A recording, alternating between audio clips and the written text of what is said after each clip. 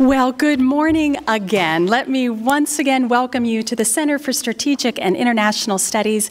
My name is Heather Conley. I have the great privilege of directing our Europe research here, and it is a great honor for me to be in close partnership for today's event with our friends at the German Marshall Fund of the United States, and with us is Dr. Karen Dunfried, President of GMF.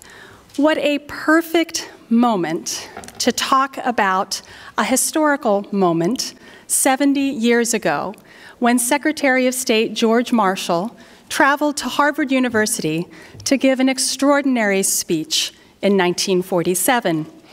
This speech was about creating an incredible assistance program for Europe, rebuilding Europe, and most importantly, restoring Europe's confidence. And it is an important moment for us to remember that Europe, for the United States, is our greatest foreign policy success. There is no better person to help us commemorate this historic moment and give it application for today than German Federal Minister for Foreign Affairs, His Excellency Sigmar Gabriel. Minister Gabriel has been foreign minister since January, previously serving as Federal Minister for Economic Affairs and Energy from 2013 to 2017, and prior to that, serving as Federal Minister of the Environment, Nature Conservation and Nuclear Safety from 2005 to 2009. He has served as the Chairman of the Social Democratic Party from 2009 to 2017. We are delighted to welcome the Foreign Minister. After he gives his opening remarks, Dr. Dunfried and I will join the Minister on the stage for a conversation, and we look forward to welcoming your questions and answers at the end. With your applause, please join me in welcoming Foreign Minister Gabriel.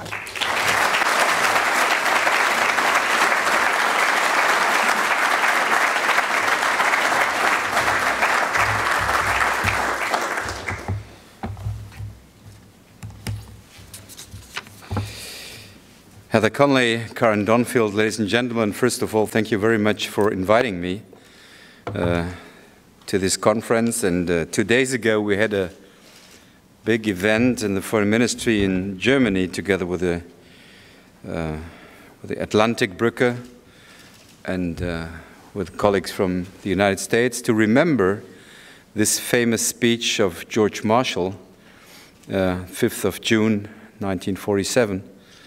And when we started the preparation of the conference, it was the time when the new administration came in, some of the guys which surrounded the new US administration discussed about Europe like something which was a Germany-driven conspiracy against the United States. And we thought it's maybe a good idea to show that the success of Europe was an American idea and in the American interest, not only for the sake of Germany or Europe. It was in the American interest, and so I think it's the best time to remember what's possible if Europe and the United States join hands. I'm delighted to be here in Washington again, and not just because of the political meetings, but also it gives me the opportunity to have a conversation with you this morning. Again, many thanks to the host, the Center for Strategic and International Studies and the German Marshall Fund for making this possible. And thank you also that you gave me such a generous amount of time for my introductory remarks. Seriously, I'm not joking. I'm saying this because George Marshall was only given 11 minutes when he held his famous speech in Harvard almost 70 years ago. Actually, when I met Rex Tillerson yesterday, he showed me the original text of Marshall's speech. Fascinating, a document of only 4 pages, but full of thinking that has so greatly influenced our world in a positive way. Sometimes we have a lot of pages and ideas, and in the end, it's the opposite of good ideas. So Marshall is a good example that it's not the question how long a speech is, but the quality of the content is what really matters. I think it is very interesting that this important speech occupies a prominent spot in the Department of State, which, with this short speech, George Marshall launched a policy that reshaped our relation with the United States. The Marshall Plan is firmly rooted in this collective memory of Germany. It stands for the helping hand given by the US to Germany, despite Germany having been responsible for so much violence and destruction. Instead of demanding reparations, the US helped us to rebuild our economy. We are still immensely grateful in Germany for this. But the plan's importance goes way beyond the reconstruction of Germany. As Henry Kissinger put it, the speech marked a historic departure in American foreign policy. The Marshall Plan set the course. As my colleague Rex Tillerson told me yesterday, the US could have gone home after the Second World War, but they decided to stay and got invested in Europe in the interest of the United States. This was an important and good decision, I believe. We are also living in a decisive period today. No, dear fans of the Washington Wizards, I'm not referring to the NBA playoffs. I'm referring to our transatlantic partnership. I'm convinced we urgently need to renew this crucial transatlantic bond. Therefore, I think it would be smart to remember how Marshall helped to shape the world order that was too beneficial to the US and Europe over the last 7 decades. First, George Marshall's policy primarily had nothing to do with altruism. It was a forward-looking policy, and a policy the US adopted in pursuit of its own interests. As George Marshall put it, it is only logical that the United States should do whatever it is able to do to assist in the return of normal economic health in the world.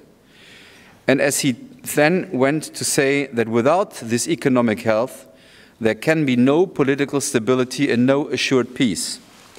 Today we are in a situation where in the US and Europe and elsewhere in the world we are discussing about our military defense spending. And of course it's necessary. But if you go to the Iraq, to Somalia, to Mali, to other parts where the crisis and the civil wars are actually getting worse every day, you will hear from all the citizens that, of course, military actions are necessary to fight against IS, but to come to a stable and secure situation, it's necessary to give hope back to the people, especially to the young generation. And without economic development, without getting a better life or hope for a better life, nothing will be stable and peace will not come back and there will be no sustainable situation. So although the Marshall Plan focused mainly on economic issues, its political intention was also very clear. Not only should the US market be closely linked to European markets, in addition the plan was meant to promote political ties between Europe countries and with the US. So this is my second observation. Marshall knew that a strong and united Europe was in the interest of the United States. And it was in the interest of the US to become involved in the world, not just through military alliances, but also by creating a close transatlantic community based on common interests and common values. Ladies and gentlemen, we are of course facing different challenges today than the world was facing during the times of George Marshall. But we are perhaps in a similar critical phase. The liberal world order that Marshall contributed so much to is increasingly being called into question. Yesterday we met some colleagues coming from Beijing to Washington. They were at the conference on the One Road, One Belt conference, invited by the Chinese president. And they told us that there was a map in the back of the Chinese president.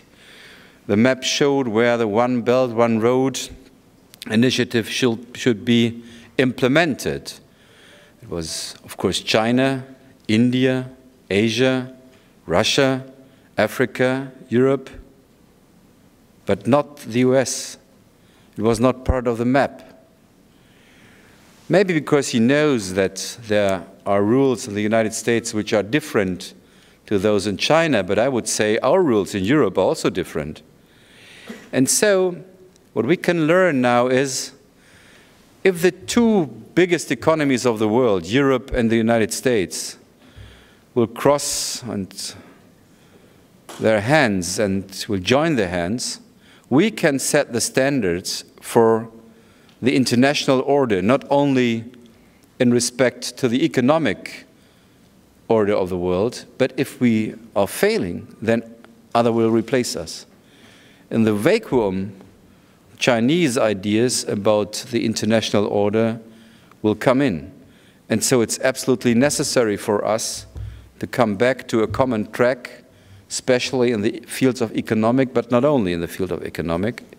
We should be ambitious enough to set the standards for the 21st century in economic issues, but also in the issue of Western ideas about human rights, democracy, freedom of speech, and others, against those ideas of anti-liberal and authoritarian ideas in these countries. Of course, economic balances are shifting. Asia, for example, has become a leading economic player. But we also have to realize that this world order itself is no longer accepted by those countries. More countries than before are now demanding a greater voice. They are setting up international institutions that they think serve them better than those set up in New York and here in Washington 70 years ago. And we have to realize as well that illiberal countries and systems are on the rise. So the question is, should we just stand by and watch this happening, or should we do everything to make this world order fit for the 21st century? I assume that George Marshall would have taken on this task with a lot of optimism. And he even suggests a starting point for us today. He said in his speech that the initiative must come from Europe. I believe, as a European, he was right. Not only to wait what the American government is thinking or doing, we as Europeans, we should act and we should go a step forward in the direction of the United States, but also to others in the world. For us as Europeans to take the initiative again in our transatlantic relations, we should tackle a few things at home in Europe. First of all, we should not lean back now that Emmanuel Macron has won the elections in France, a victory I'm delighted about. This victory represents a huge opportunity for Europe, but it also means a great deal of responsibility for us. We should remember that 11 million voters in France voted for extreme right-wing, anti-European, anti-multilateral party, which was invited by Vladimir Putin some weeks ago. So it's not over. We have to do a lot of things to give Emmanuel Macron support. His success is the success of Europe. If he has a failure, Le Pen could be really the next president of France, and then we will be in heavy troubles in the European Union. We must now ensure that we strengthen Europe, and I mean all countries in the European Union, politically and economically. Germany, as a nation at the heart of Europe, will be expected to take on even more responsibility, as we as Germans should be more willing to compromise. I am also convinced that we Europeans should not waste too much energy on internal wrangling. We must instead strengthen Europe so that we are able to assume greater international responsibility for peace and security. And Washington, but also Moscow and Beijing, should recognize that to speak with Europe is not the same than to speak with Germany. Everybody wants to speak with my country because of our economic success. But the reality is Europe is more than Germany. Europe is more than Germany plus France. Europe is a very special, integrated region where we have more small countries than bigger ones. And everybody has the same right. We are partners on the same eye level. And the world is changing. Asia is growing. Latin America is growing. Africa is growing. Europe is shrinking because we do know the theory of becoming or getting children, but in practice it's a little bit difficult in Europe today. Not, Nico, by you and me, but I have 3 daughters, so I've done my job. But even the strong Germany will not have a voice in the world of tomorrow if it's not a common European voice. So we have to be integrated, and we ask our partners to have a fair look on the whole range of Europe, not only to one country. We are doing quite a lot already. For example, the European Union is working hard in Mali to help strengthen the country's government and fight terrorism there. Germany too has stepped up its international engagement. In recent weeks, I visited both Iraq and Somalia. In these countries, for example, we are helping to stabilize regions that have been devastated by ISIS and Al-Shabaab. Through means of stabilization and development aid, we are giving the local population better prospects for the future, and we are denying the terrorists their breeding grounds. On broad engagement, it is in part military, but it is just as much a civilian effort, because the success of the Marshall Plan has taught us that promoting policy aims through civilian means, soft power, is at least as important as hard power. That said, I also very much understand that the United States is asking Europe to invest more in its hard power, also by increasing its contributions to NATO military capabilities. This effort is already underway. Germany is spending more on defense and has increased its in 2017 military budget by nearly 10%. But we must not pretend that more military spending will automatically bring about more security and more peace. And I personally think to lower the military defense and to decrease the spending for humanitarian aid and international cooperation is not the right way to do it. We need both. And to be very honest, I said it also to Rex Tillerson and other colleagues, I mean, to spend more does not mean to have utopic agendas. To spend 2% of the GDP every year in the German army means to double our defense spending, and we are a non-nuclear power. It means to spend more than 70 billion euros every year in the German army. French is a nuclear power. They are spending 40 billion. I asked Chancellor Merkel and Rex Tillerson where the new aircraft carriers should bring to, because we are not allowed to bring a container ship up to Hamburg, so we have no parking space for the new. So I only want to say, to invest more, it's necessary, especially in our capabilities. But we should not overestimate what's necessary. And looking to Europe, Europe spends 45% of the defense spending of the United States, but it has only 15% of the efficiency. So better spending is much more interested to come into more integrated military force in Europe. That's what we should do. And of course, to have sufficient spending and investments in our national armies. We firmly believe that greater investment in defense must not occur at the expense of diplomacy, humanitarian aid and development aid. On the contrary, we must refocus on diplomacy. We need a diplomatic surge.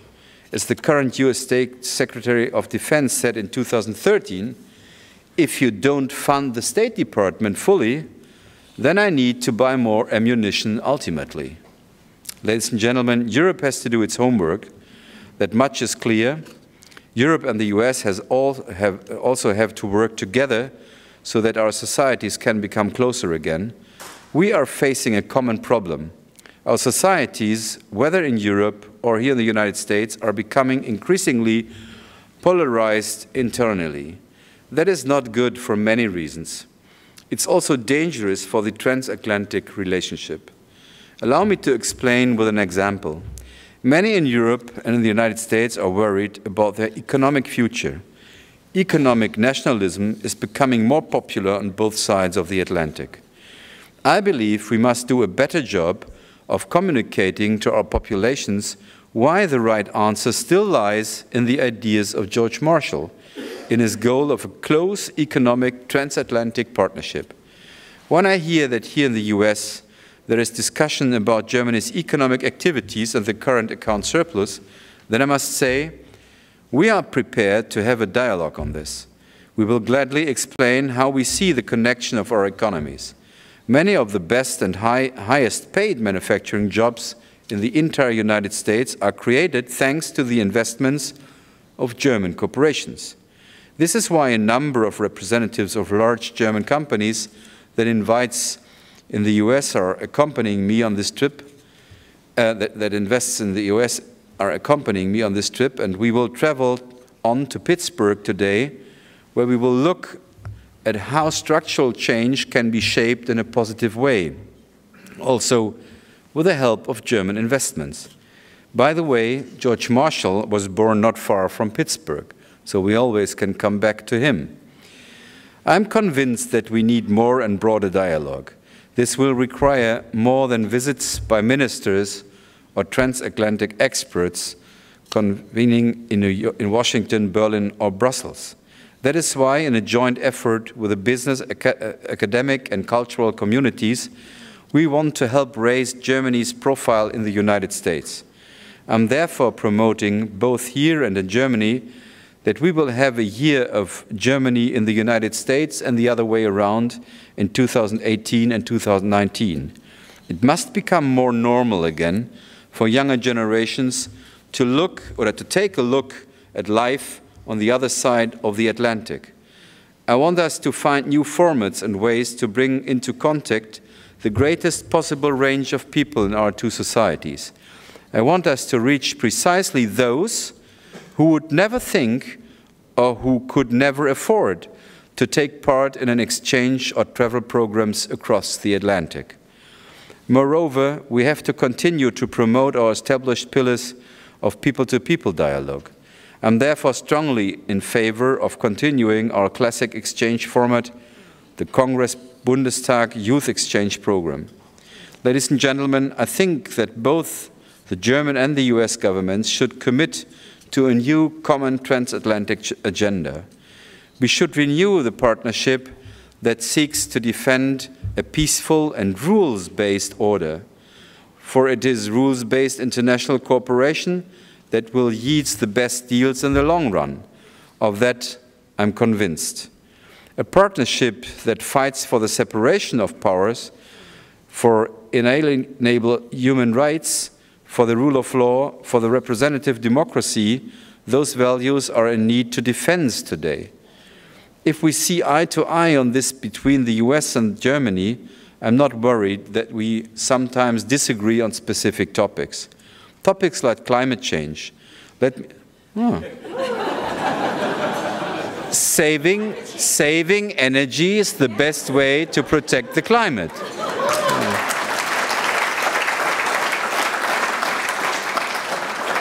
By the way, I always explain the climate policy of Germany to our friends in the US, that we say the policy or the instruments which you need to fight against climate change, they are helpful and useful even if there would not be any climate change. Because to save energy, to reduce the energy consumption, to produce energy more efficient is good for the economy. We used the idea of fighting against the climate change as an industrial strategy. I come from a part of Germany, the north part, where we lost thousands of jobs during the last 30 years. Steel, shipyards, others. Now, for maybe 5 or 10 years, for the first time, we get more jobs back in the industry by building windmills, ships, and many other issues of the renewable energies. So for us, it was always an industrial policy, an industrial strategy, and not only driven by ecological issues.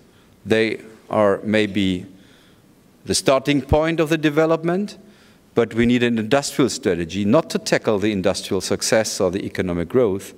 And maybe this is the only way to convince some parts of your society that the debate on climate change is not a conspiracy coming out of the KGB. And I was witness of the majority some years ago in the Senate and the Congress, and I was a little bit astonished what kind of theories are underway. I never thought that it's possible in a parliament, but of course we have to deal with that. And I believe that on key foreign policy issues, and we will certainly talk about this shortly, our positions are very similar on both sides of the Atlantic. This applies to the conflict in Syria, and it also applies to policy on North Korea and on Iran. The list could go on. However, despite having fundamentally similar interests, our beliefs sometimes differ with regard to the right strategy. In Europe, for example, we are convinced that the nuclear deal with Iran is the best option for preventing Iran from obtaining nuclear weapons. Some here in Washington are far more skeptical. These are not trivial details. These are serious political questions. That is why these debates are so intense, and that in actual a good thing. Yet, yes, in the end, we should be clear about one thing. In a world that is becoming increasingly complex, joint action by the United States and Europe can make a tremendous difference. Therefore, we must renew our transatlantic partnership. Together, we must defend our liberal and rules-based world order. And to close with the words of George Marshall, it is to be hoped that the democratic nations can provide the necessary leadership. We should take his words seriously. Thank you very much for your attention.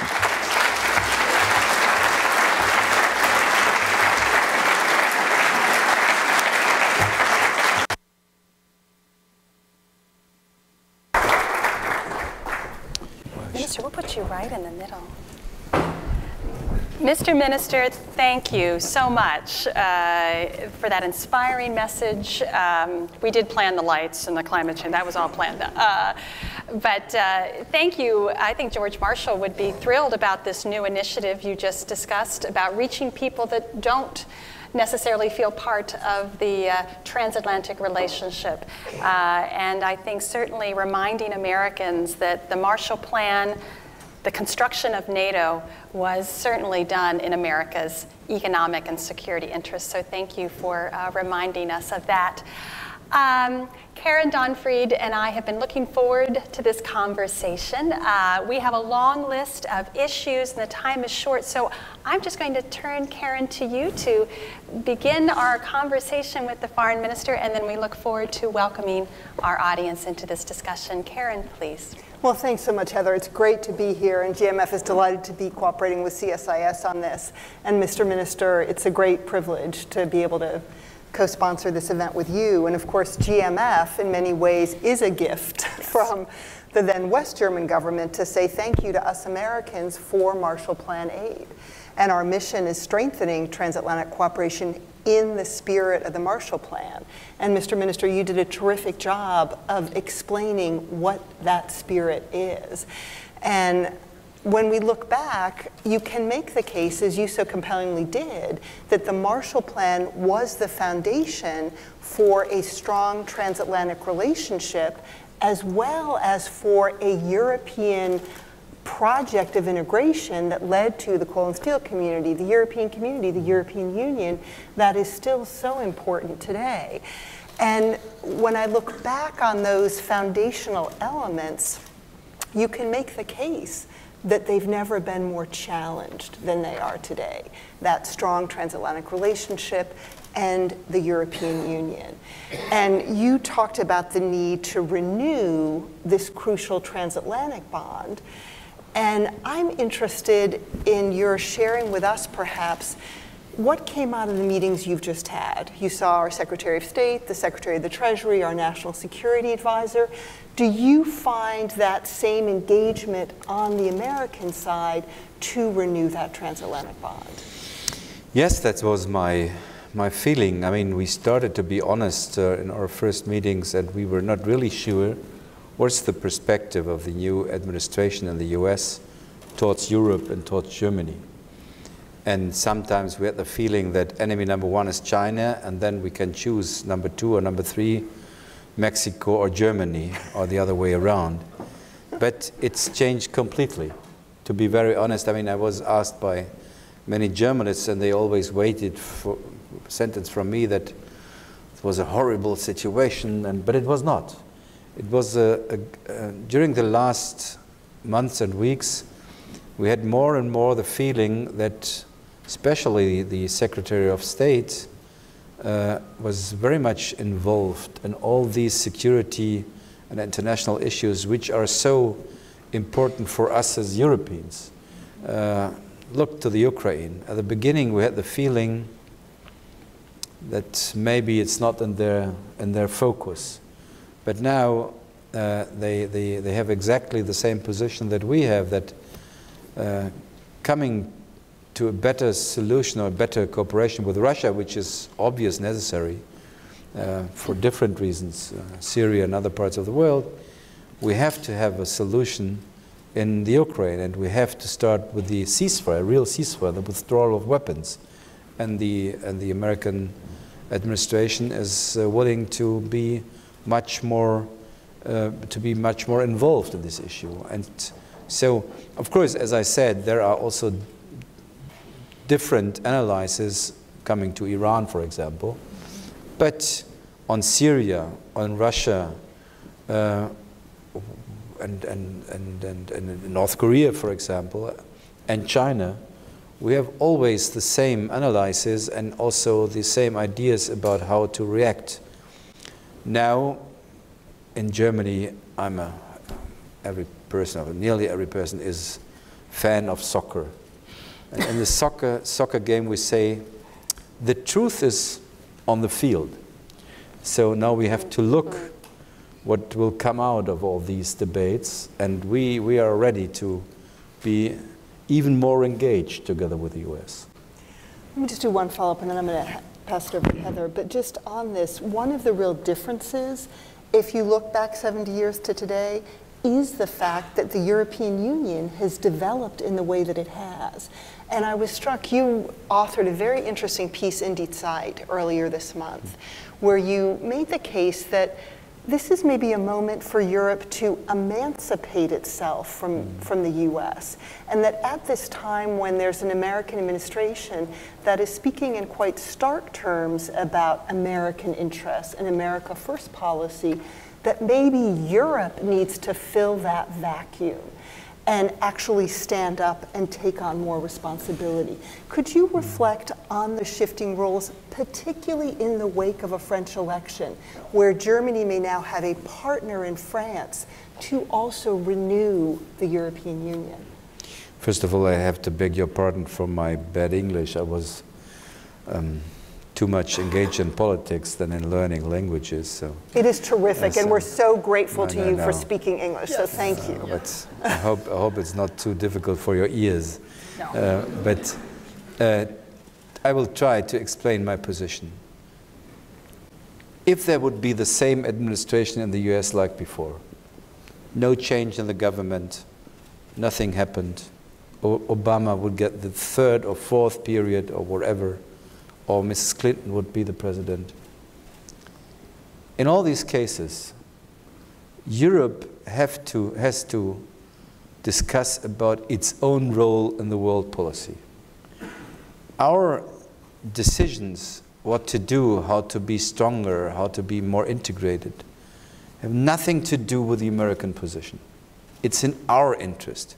Hopefully, we will find common interest between the US and us, because then we are stronger. But the reform process in the European Union, it's up to us. We should not tell the public, oh, look, the Americans are pushing us to do more in security or others. That's not the reason. For me, it's not the reason. I think we have to do what Europe needs. And Europe was not founded as a global actor.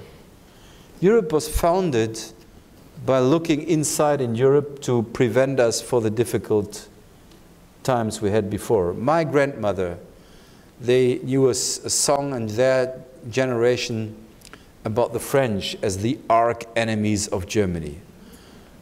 if I would tell her, oh, there will be the time your grandson will be one of the good friends of the French president, she would say, never. When I went as a young boy to the Netherlands, people were very reluctant to us Germans because they remembered.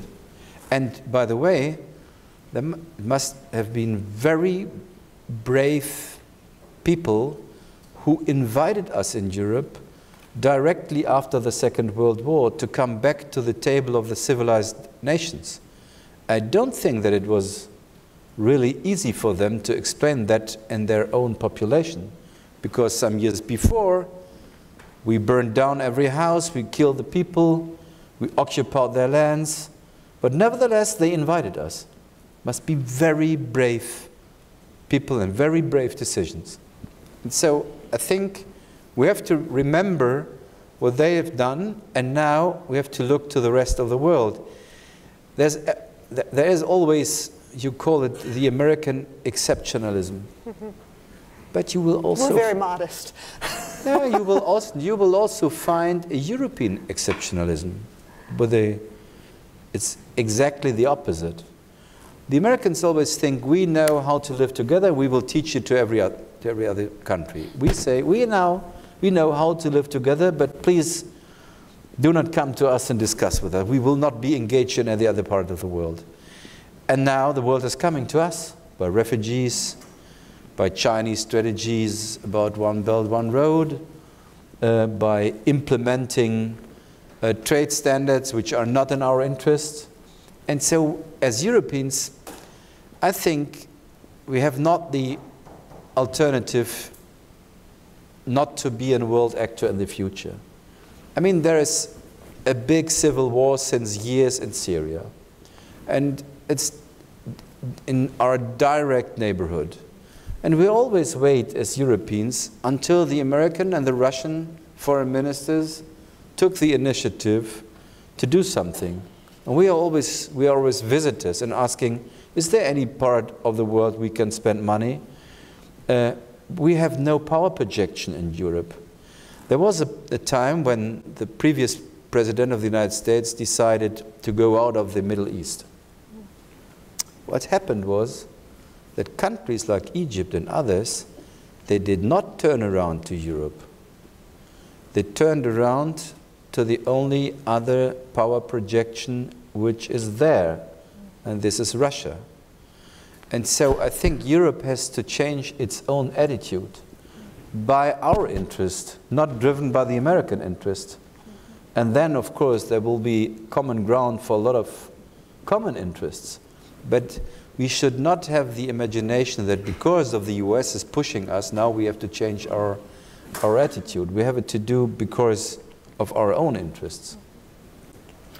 Mr. Minister, I'd like to turn a little south. And historically, not only is it the 70th anniversary of the Marshall Plan, it's the 70th anniversary of the Truman Doctrine, which in some ways was a very Turkish, Greece-centric concept to anchor those two countries firmly towards Euro-Atlantic structures, and was the first formal articulation of our containment strategy against the Soviet Union. German-Turkish relations are incredibly tense. I think, unfortunately, time is over. Is it time to go? I told you this might be the hot seat, or at least slightly warm. President Erdogan was here meeting with President Trump on Tuesday. We had an extraordinary situation where protesters were assaulted here in Washington. Our challenges, you quoted the other day saying that you warned that Turkey against blackmailing Germany, that the German parliamentarians could not visit their own soldiers that are based in Incirlik. Help us put this into context. Turkey is an important partner. Turkey is a partner that is changing profoundly. Turkey is changing profoundly and not in the best direction. On the other hand side, we don't bring them closer to Russia. And that's the trap we are in. We tried through the last weeks and months to calm down the tensions. They told to their public that Germany is full of Nazis. Mrs. Merkel was painted as Hitler and others. I mean, this is a really crazy kind of campaigning for their own referendum. And even though we try to calm down the tensions, because we know that it's our neighbor. And by the way, Europe has only one friendly neighbor, that's the polar bear in the Arctic. It's too hot, so if we do not have too much climate change, he will not come. But then Russia, Turkey, North Africa, we have to deal with them. But now we are in a stage where it's very difficult for us, because Erdogan's government asked us, yes, you can, your members of parliament can visit the German soldiers in Turkey if you would hand over the asylum seekers from Turkey, from Germany to Turkey. And that's forbidden by law and that's forbidden by constitution. There are among around 450 asylum seekers, 80 of them we decided to give them asylum, and now they are asking us to bring them to Turkey and to prison. And this is a situation where one NATO partner tries to press another NATO partner. That's completely impossible. And you must know, by constitution, the German army is not under the control of the German government, it's under the control of the German parliament. And we have a mandate for the German army to be in Turkey, by the way, in Incirlik and in Konya. In Konya, there are AVEX. The system is located. 1/3 of the pilots are Germans. It's a NATO mission. It's not only a Turkish or a German bilateral cooperation. And the German parliament, every party will say, if our members of parliament are not allowed to visit German soldiers, we bring them out of the country. I mean, imagine congressmen would ask for a visit for US Marines, and the country where they are located would say, no, it's not possible, but if you change some laws in America, then maybe we will allow it to you. That's the situation.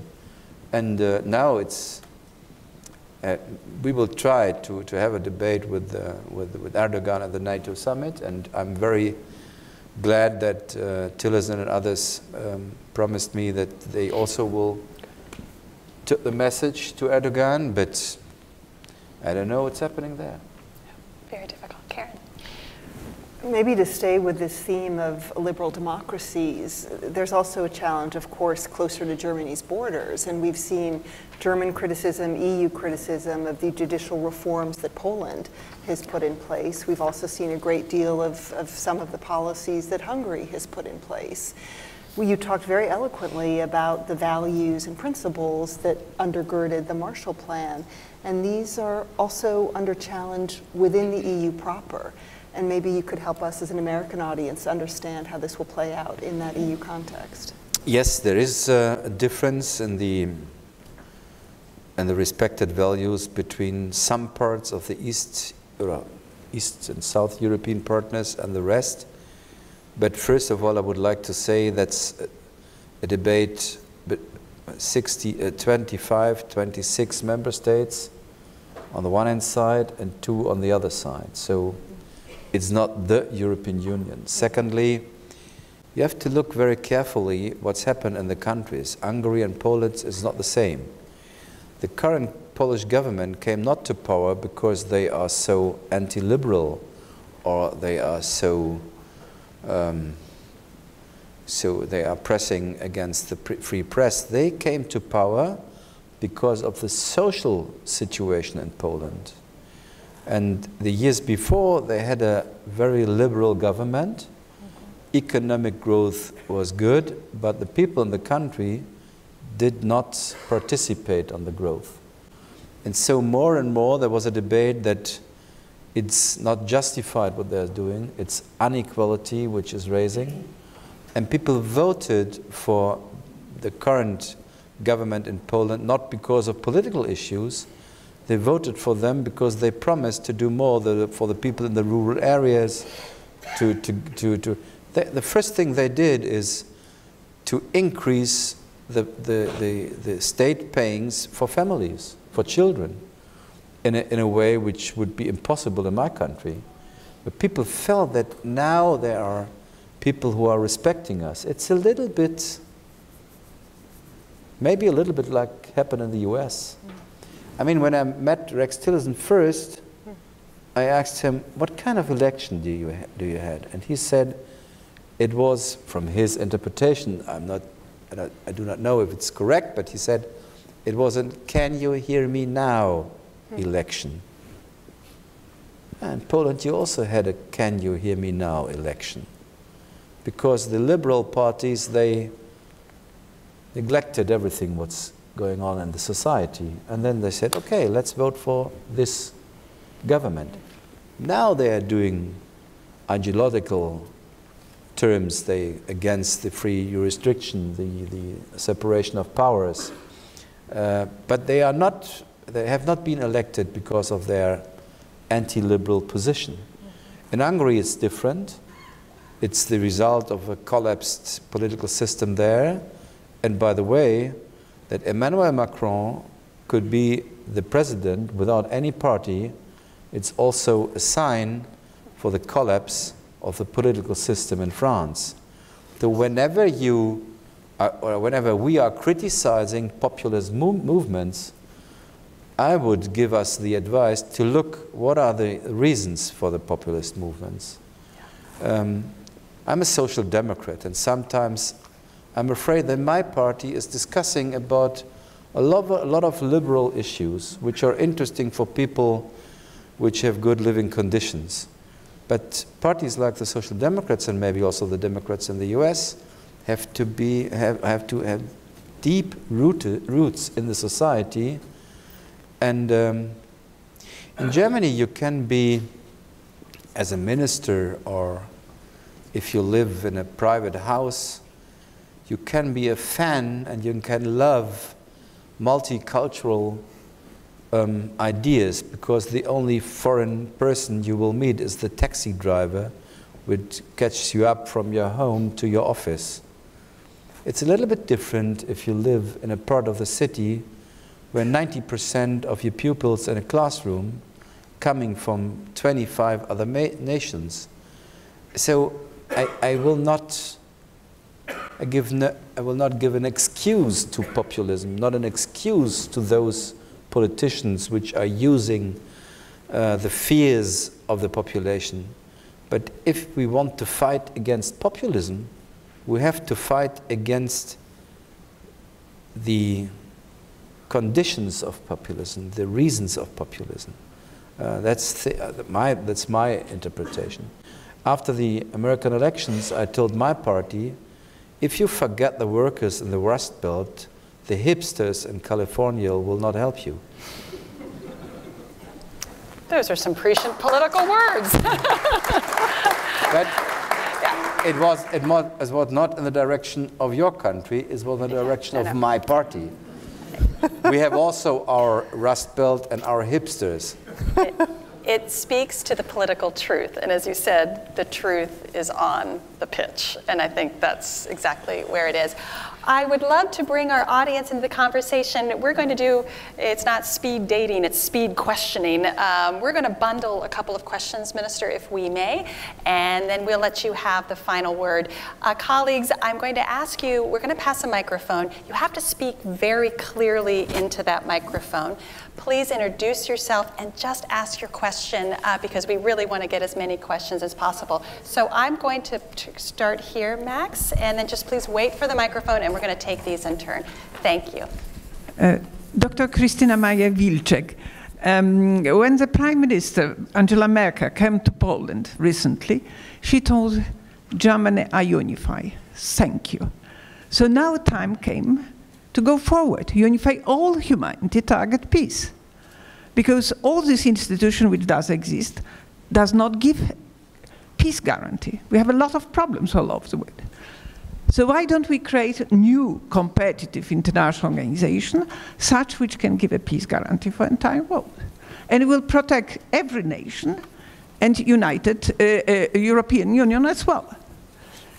And my vision and my proposal is to create a new, use military, not for fighting between themselves, but to create a new international organization of military leaders to guarantee world peace, where target is prevention of conflict, prevention of war.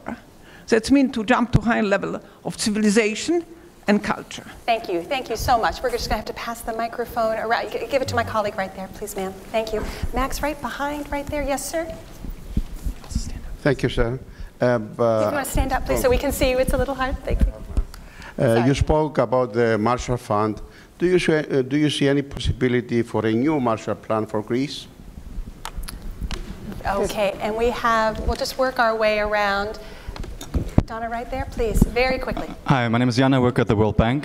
Thank you, Minister, for your analysis that Europe is more than Germany and France, and for the call for a united or stronger Europe. The reality, unfortunately, especially in foreign politics, looks much different, and we have 27 or 28 different embassies in every major capital. What are you going to change about this, that Europe can speak with one voice? Thank you. And Donna, we'll just keep going right there, right there. Thank you.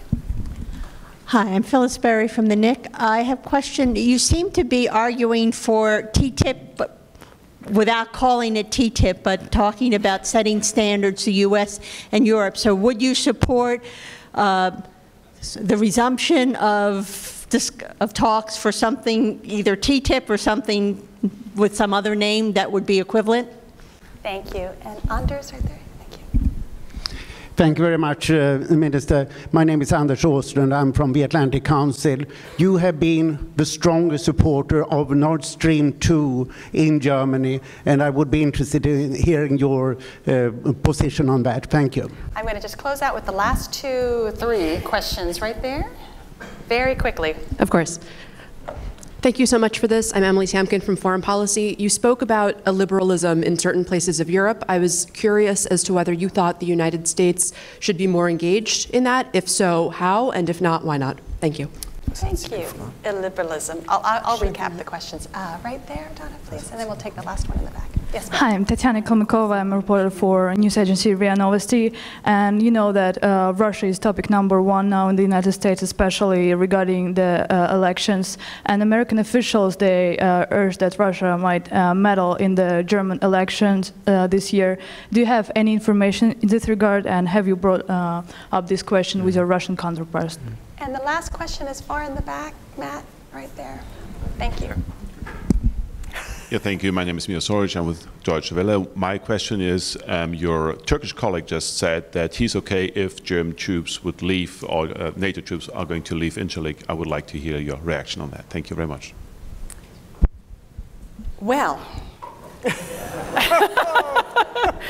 I was going to summarize, but I think I won't. I'll just turn to you, Mr. Minister. You can answer the ones you wish. First question was, do we need a new organization, a kind of military organization? I would say we need a reform of the United Nations. Yeah, you say no, I say yes. That's no. There is. I don't think that there is really an alternative to strengthen the United Nations, because what should be the role of a separate military organization. So I think that we need a reform, because the Security Council obviously is not able to answer the international questions and look to the Syria, to the chemical weapons and others. But nevertheless, I cannot see that there is any alternative. Okay. Yes, and well, we'll need to go through the rest of the questions. I love the Swiss. If they do not, if I love Swiss with one example, if they want to be a safe haven for people who don't want to pay taxes in Germany. And second, yes, I think that's. I mean, if you ask a German politician, there's a big crisis, or a huge problem. What's your answer? He will answer a new Marshall Plan. That's a signal that the Marshall Plan and the idea of the Marshall Plan is deep in our minds. I'm not sure if it's the same in other parts of Europe, but in Germany, it's the synonym for economic development and a peaceful development. And if you look to Africa, I think that maybe this century is also an Asian century, but I'm sure it will be an African century. And you have a lot of potentials there, but you have also a lot of difficulties, of dangerous developments.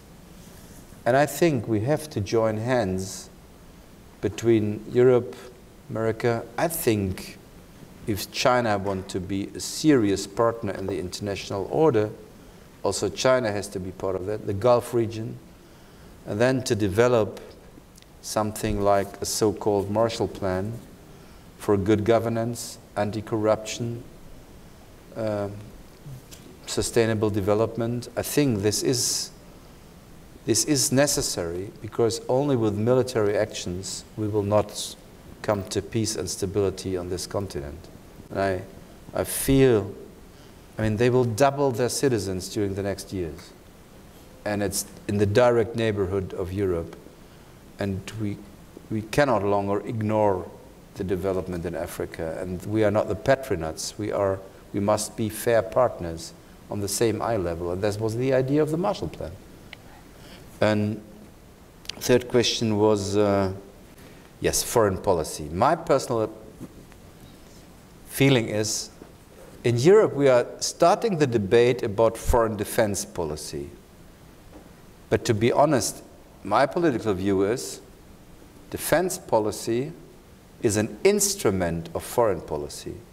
First, you have developed the same perspective to the world, and then you can decide which kind of defense policy is necessary.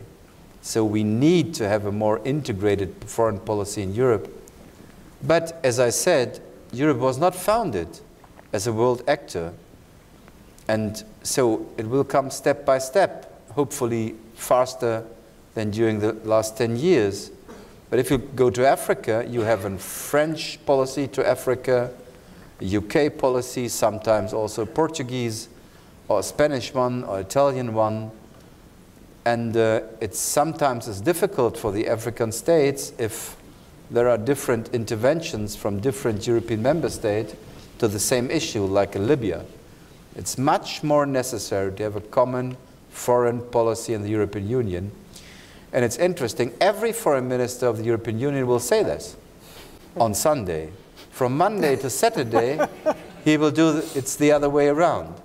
But it's absolutely necessary. So, coming to TTIP, whatever name you will use, it's a question of content. I was a supporter of CETA, the agreement with Canada, because I thought this is an excellent agreement and that sets fair standards. It was unfortunately the negotiator of the United States who said, and was under the Obama administration, that these standards of CETA cannot be accepted by the United States. So it was not a difficulty with the current government, it was difficult with the Obama administration. But nevertheless, we should start again the negotiations. We need a common market, because Europe is the biggest market, the United States the second biggest. If we join hands, we would be able to set standards, not only for free trade, but also for fair trade. And we should not have the imagination that a free trade agreement is again against workers' interests, against public institutions. So we have to be careful by dealing with these difficult issues, but I think there is no alternative. If not, China will set the standards. Look to the One Belt, One Road initiative. They want to replace the WTO regulation through One Belt, One Road regulation. 100 countries were in China. They raised a $200 billion program for investment in all these countries. And there's only one one major economy which can come to a balanced situation, and that is if US and Europe join its forces. Not because China is an enemy, but to have a fair competition and not be a victim of the competition. Then you asked to Nord Stream 2. Yes, I'm a supporter. Why?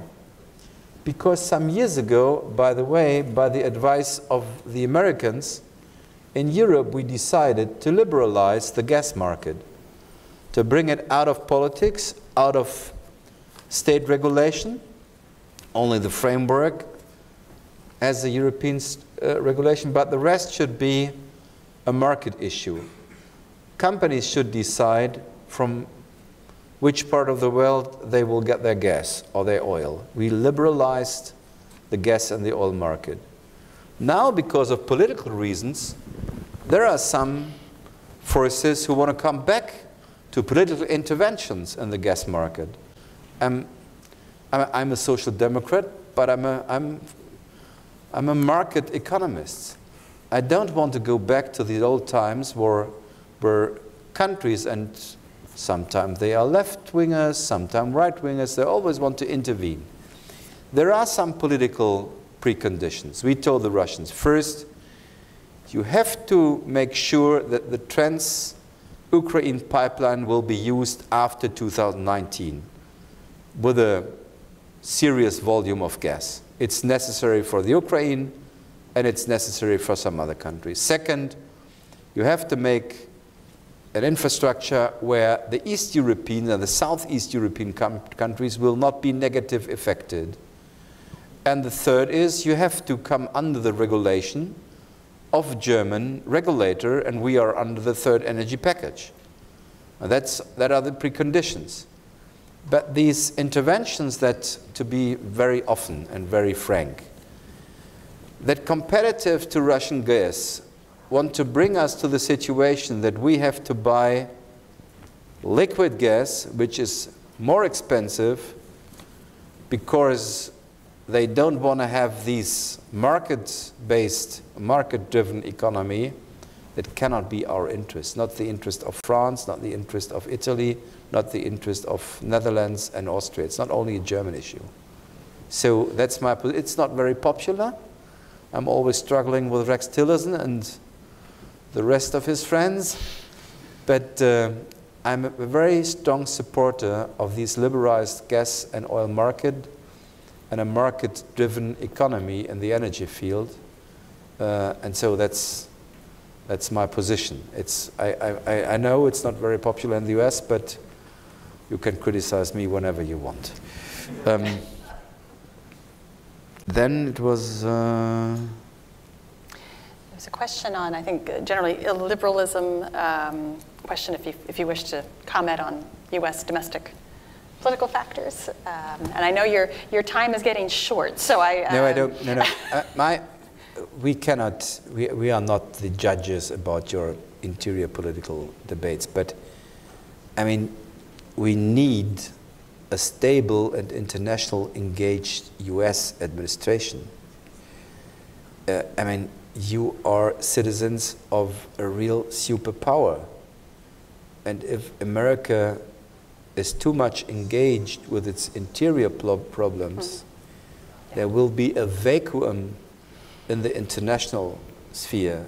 And in this vacuum, there are some guys who want to go inside the room. And we want to have our friends of America in the room, not others. And that's the reason we hope that your country will overcome the difficulties and to have enough power for the necessary engagement in the international. The rest is dangerous. America could not stay away. It's for us, for the rest of the world, for what we call the West, which is not a geographical position. It's a unilateral idea of human rights, freedom, and democracy, and the division of power. Therefore, United States, it's so critical that they are on board. And then Çavuşoğlu, I mean, That's the way they deal with it. And that's not the way we will. I mean, we are not raising tensions, but I discussed with the Prime Minister, I discussed with Çavuşoğlu, not in public, behind doors. I explained him the Chancellor did it. We explained them several times, this is a dangerous situation. Please do not underestimate that this is an army under the control of the Parliament. And whatever we say, the Parliament has the decision. And then, not because we asked for this, they published publicly that we would be not allowed if we will not change our laws for asylum seekers. I mean, that's impossible. And so I personally called my good friend Mevlut Çavuşoğlu and told him, let's try to solve the problem. Unfortunately, the answer was like you mentioned just.